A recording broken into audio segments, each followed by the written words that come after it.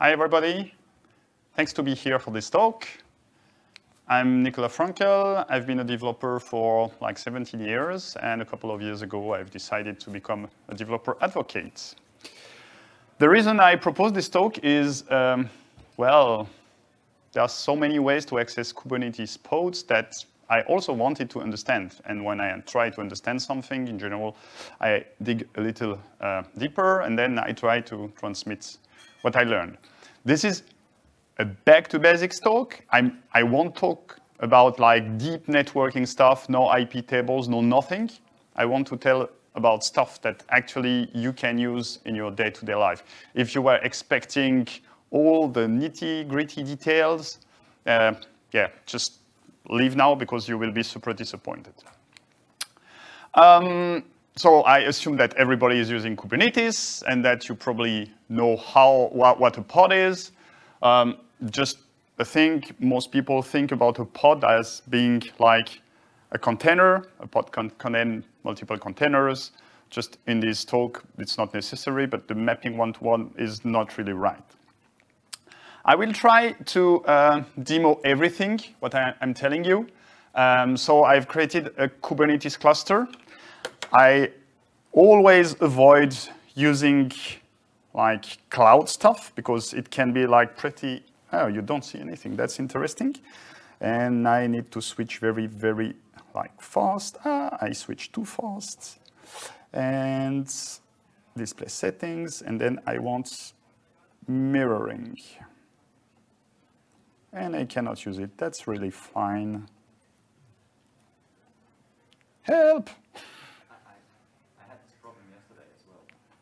And how did you solve it? If you jump out of the presentation, then you can like swipe the screens. I had to stop the presentation and go back in again. Yeah, okay. Let's try it. Perfect. Okay, mirror. Amazing, thanks a lot. You earn chocolate. I'm not kidding. Swiss chocolate. Okay, perfect, thanks. Anyway, so now I have it. So what I already did is I created a kind cluster, then I uploaded the image I will use throughout this presentation. And then if I get the nodes, so I also aliased kubectl2k because I'm like super lazy. So we can see the control plane and the two nodes. That will be my starting points.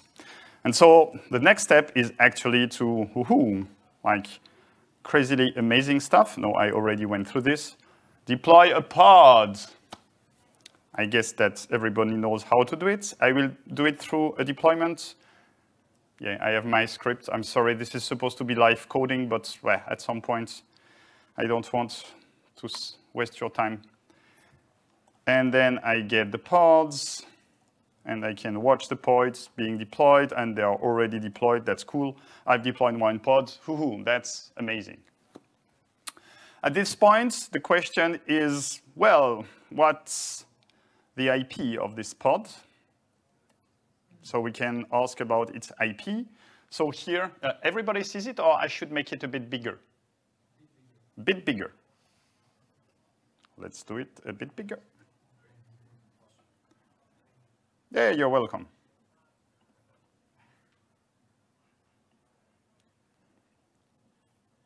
So here, I'm getting its IP. And amazing, I've got the IP. So if I try to ping the IP, of course, as you can imagine, it won't work because it's an internal IP. We can also ask, so here what we did is we got like through Kubernetes to get the IP, but we can also ask the pod itself to get its own IP through the host name. So we can like go on the pod and ask, hey, host name. Now, of course, we've got the same IP. That's normal. Still, we cannot access it. The thing is, it's an internal IP, and it's inaccessible outside the cluster. So the next step is to realize that the internal IPs, they are not stable. So even if we found a way to get those IPs, we cannot get them. So let's try a little experiment. Let's kill the pods and create a new one. Not us, but since it's a deployment, so I didn't get deployment. So there is a deployment, so the pod is attached to the deployment. We can kill the pods. So this pod, we can kill it, and Kubernetes will create a new one.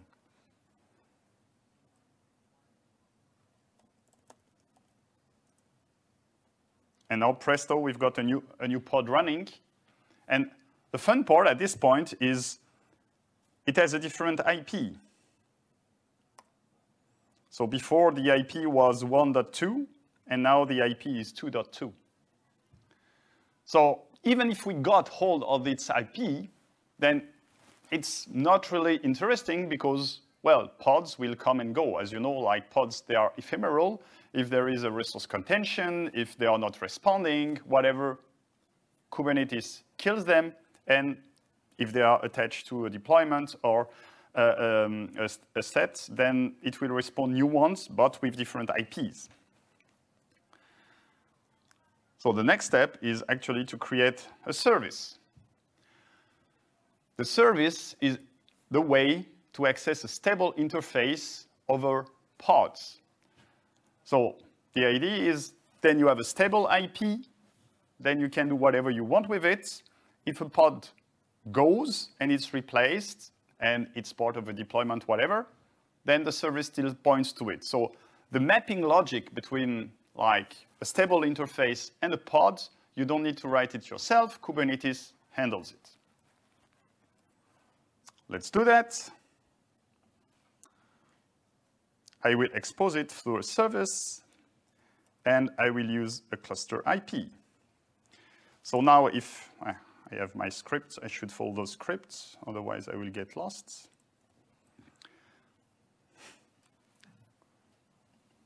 I need to make it a big. Okay, and now I have my cluster IP. So here, this URL is stable. If I kill the pod, I can still access the pod through this URL. Guess what? This URL is still internal. So if I try to ping this IP, it still doesn't work. Also here, I'm using a Mac, which means that even if everything runs as expected, I have like an additional abstraction layer between the cluster and myself. With, like, probably on Linux, you would have less problem. Okay, so now I have my service. What should I do is do a NodePort. So finally, at this point, we can access it through a NodePort. So this is this stuff. We make a request to any nodes. That's the point. And then we will be able to get through the service, which has an external IP, and the service will point to the pod. So how do we do it?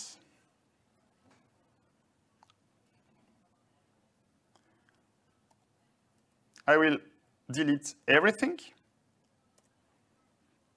and I will now go to the NodePort, and I have created a deployment for that because now it will be easier not to go through the command line, but to like use a dedicated manifest. So I have a deployment, which is exactly what I did before with one engine. Oh yeah, thanks a lot. Don't apologize, that's good feedback. Again, good enough, great, big enough? Okay, perfect. So that's exactly what I did before. I have a deployment with one replica. It's the same Nginx image. The only thing what I'll be adding is like a configuration so that the configuration tells its hostname and server address. And then I have this service, and now it's not a cluster IP, it's NodePort. So service node port is the most basic brick in how you can access a pod through Kubernetes. So let's apply it. Okay, apply F deployment. Okay, get pods. Wow, it's super fast. Okay, magnificent. Now we can get the services. And here I have the NodePort. Fun part, as I mentioned, I have like a layer between like the cluster and my OS. So as I created kinds in the first place, I had to be a bit smart, and I had to actually like export the port from my container port to the host ports. If you are using like a standard Linux distribution, it shouldn't happen. So now I can finally curl local hosts 3800, and I access my pods. Amazing. I feel you are not amazed. We finally got to the pod. Well, that's nice and good, but let's like deploy. Let's deploy a new pod. So we will just increase the size of our deployment just to see what happens when we've got 2 pods. Because the Kubernetes semantics is not that great in some regards. I will directly do this. Thanks. I think after 50 minutes, I will get it right. Okay, so now I have my 2 pods running, and we can try to do a couple of requests.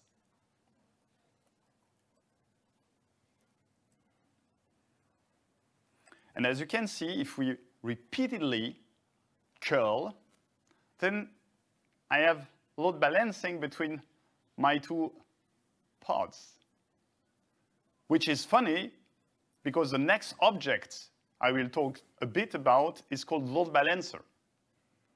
So you don't need the load balancer to do load balancing. Fun part.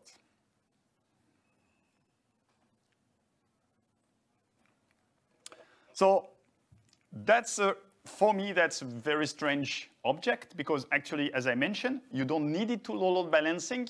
I think the name is really badly chosen, but you use the load balancer object when, at least at the time when you needed to do additional stuff. And in general, you use it on cloud providers. So it's just an empty object. You use your load balancer object on the cloud provider. It provides whatever service you want, and perfect. Fun part, you cannot obviously use it like bare metal, but there is like an implementation called metal LB that's supposed to work. And because of my Mac or my poor networking skills, I couldn't make it work. So I won't demo anything. Just know that there is this load balancer object that you can use when you are going to cloud providers, but you don't need them to do load balancing, obviously. Historically, getaways, because we are talking about like some like first load balancing and then routing, that's exactly the idea of API gateways. Like at the beginning, and before the internet, first we had load balancing, and then we had routing. So load balancing is between like nodes of the same type, and routing is between nodes of different types. So here is another brick where we evolve, and now we say, hey, we want some routing. So we want to route some requests to some pods and some other requests to some other pods. And here is, again, an object that is an abstraction, and you have many different implementation. So load balancing, you don't need the load balancer object, but for routing, you need the Ingress object or something else that we show you afterwards. At this point, as I mentioned, it's an abstraction, and you've got different implementation. Here, I've mentioned a few that are like you can use. Just a few words. I work on the Apache api6 project. So basically, it's an API gateway. It's an Apache project. It's managed by the Apache Foundation. It's built on a very simple architecture. So everything is open source. Here? Yes, here. It's built on Nginx, OpenResty, and then you've got a couple of out-of-the-box Lua plugins. You can write your own. So this is a bit different. You need to do routing. You need Ingress. So at this point, it becomes much, much more complex. I will have two pods, one called left, one called right. Here, I only show you the left part, but because otherwise it would be too complicated. But basically, it would be the same. You will enter the nodes. The nodes will direct you to the API gateway, here in this case, the api6 gateway. Then it will direct you to the right pod. Then you will go to the right service. And again, you will go to the left pod. So you will have the service and the pod of your Ingress plus the service and the pod of your own software. Let's see how it works. Any question? Feel free to ask. So I delete everything. I don't need them anymore. I will advance a bit further. And now I have additional objects. I have, I will install api6. So here are the values that I will need. Again, at this point, this is proprietary stuff. Every Ingress has their own stuff. Here, I will be using api6. If you use another Ingress, you will need another one. Nginx has one, blah, blah, blah. OK, so I will Helm install it because I'm lazy. And this is the fun part. We need to wait a bit because it takes some time. Perfect. We can get, again, I will follow the script, less issues. So let's see the services in all namespaces. It's too big. But you see that I've created a new namespace, an Ingress api6 namespace. Then you've got the gateway itself. So basically, it's Apache api6. Apache api6 relies on a couple of on the storage. So there must be a couple of nodes. etcd is the one that is used. So etcd is the same key storage value as Kubernetes uses. And then you've got the Ingress controller. The Ingress controller is meant to reconcile what you want with the reality, or the other way around. So basically, you say what you want, and api6 Ingress controller will check the state, will say, oh, that's not what you want, and then will issue the commands to make what you want. At this point, normally,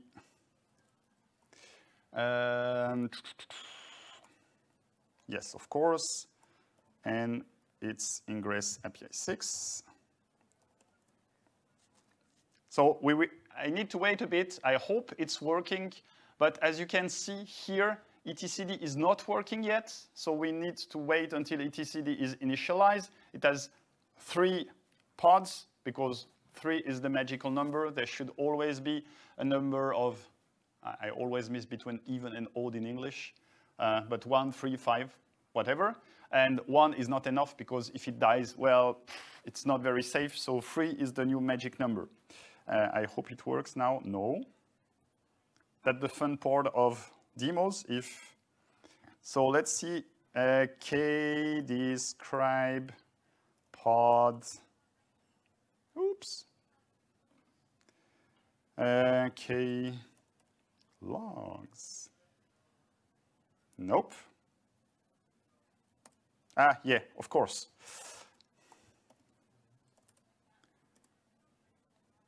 Uh-oh. Container API 6 in pod is waiting to start pod initializing. So I hope that, so here we can see that etcd is not starting, which is not super great for the rest of my demos. And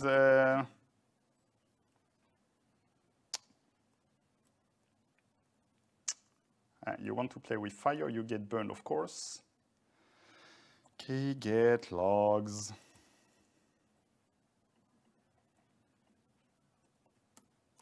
Namespace, Ingress API 6.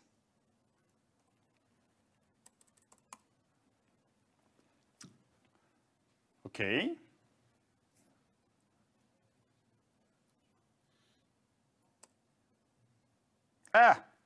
It just takes a bit of time until all etcd nodes, pods have started, then they see each other, then they create the cluster. Meanwhile, perhaps I have some questions, otherwise it will be like super stupid to just wait. What do I want to tell you next? Nothing. Yeah, I can tell you that. So once I've created the ingress, I need to create the routes. The problem is the routes are not objects. So the routes are actually parts of the ingress itself, or they are like dedicated objects of a different type. So there are two ways to create ingresses. The first is like below the ingress object, which I find here. Nope. Where do I find it? Yeah, sorry, I didn't create it this way. I created it this way. Or the other way is to use, in that case, the proprietary stuff, which is API 6 root under its dedicated namespace. And if you need to migrate to another provider, you will need to change everything. So that's the idea behind the next object that I want to show you. But before, I just want to make sure that it works. Yes, Ingress controller has started. API 6 has started. So now I think that everything is working. Yes. So now I can apply my deployment, k-apply f deployment. OK. And normally, get pods. I have one left pod, one right pod. Let's curl each in turn, which again, I should follow the script.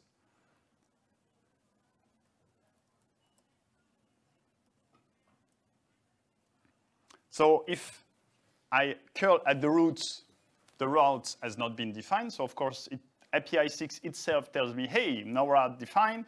But if I use left, then it directs me to the left. And if I use right, it directs me to the right, which is exactly what I wanted. There is a slight bug at the moment that I found when I was preparing. So API 6 route is an object itself. There we can see something. The bug is here, the URI is only /left. I want to see /right and /left. I see only /left, so it might be slightly misleading. We can check the configuration itself. The configuration is correct. We have both. Actually, what my colleague told me, I asked the developer, he told me, hey, like at the moment, the Kubernetes API is lacking something. We need to wait, so it's not on our port. Just be careful when you ask for some information. Sometimes it doesn't exactly translate to the reality, so just make sure you have the right query at hand.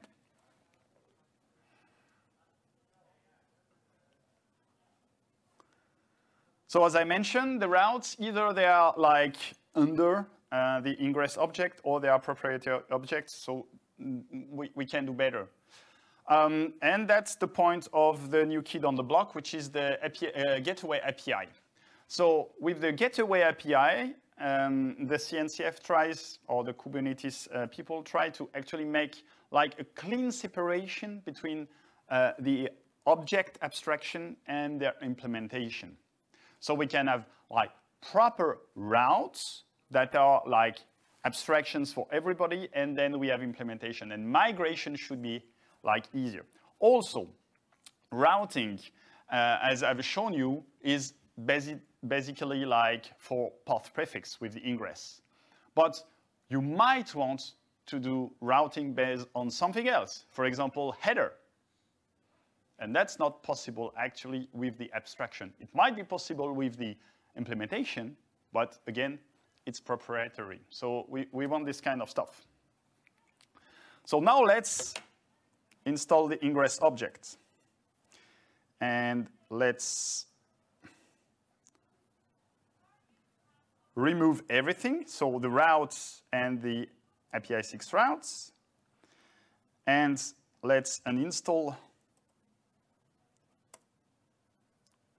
the charts. And now I want to use the gateway API. Okay, so now I've got a new thing. I will first install the CRDs. So I have like standard CRDs for Ingress that are part of the Kubernetes distribution. At the moment, the gateway API is experimental, so I need to install those objects explicitly.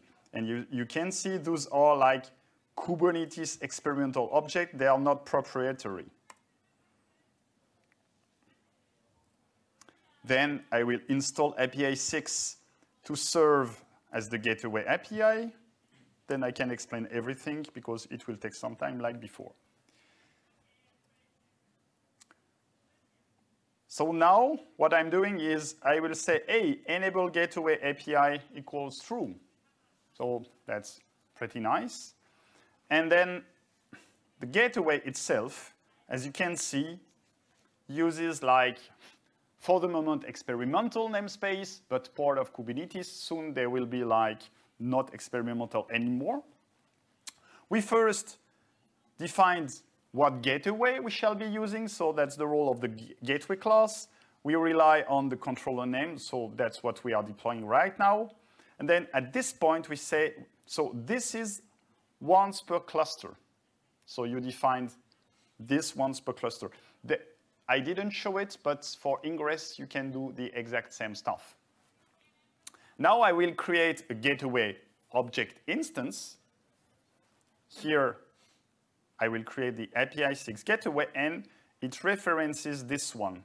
So basically you say, hey, I will create this object gateway, and it will use this implementation. At this point, you can create routes, and again, those routes are under like a standard namespace that has nothing to do with Apache API6. And then I have the exact same stuff that I defined before. Like I have one HTTP route for left, one HTTP route for right. Exact same stuff. Perhaps now I can check if it worked. So kget pods, all namespace.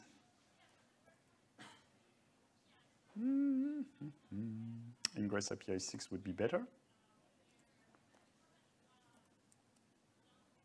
Yep, it's still one is missing, but it should be good. So now I can apply my pods, apply f deployment, and my routes and everything. So kget HTTP routes. Yeah, of course.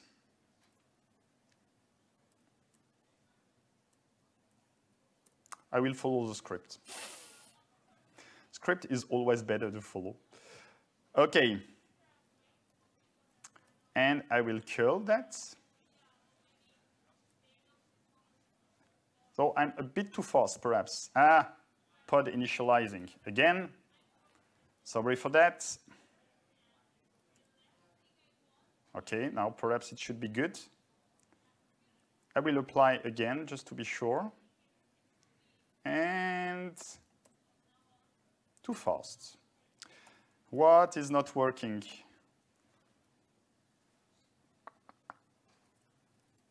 Get pods, okay.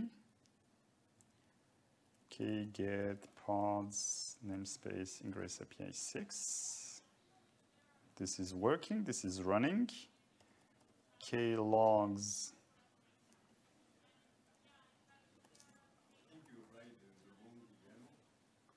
It might be the case. Everything is possible. So I deployed the deployment. Hey, I forgot the gateway. Who said that? Thanks a lot. I forgot to apply the gateway. Thanks.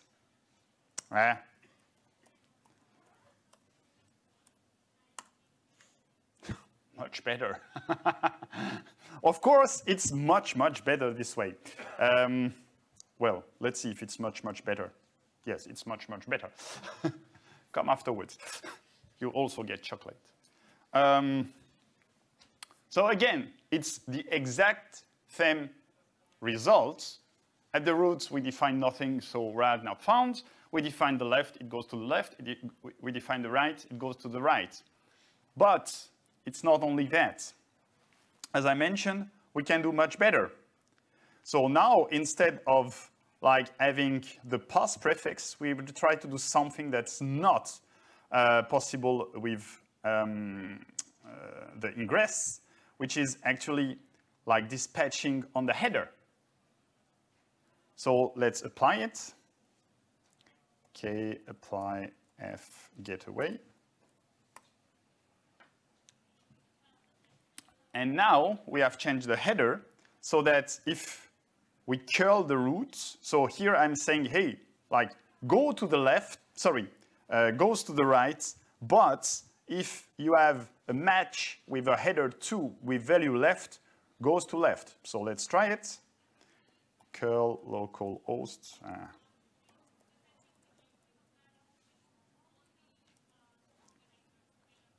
So, okay. But then if we pass the header with, as I mentioned, value 2 left, then it goes to the left.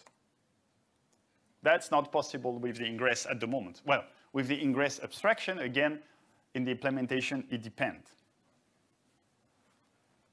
And I think that's the end. So thanks for your attention. You can follow me on Twitter if you are interested about the blog post behind it.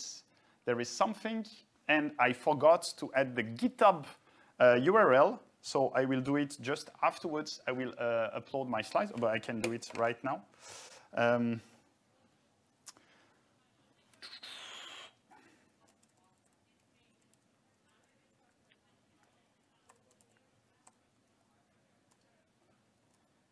Config, and it's this one. Kate's access.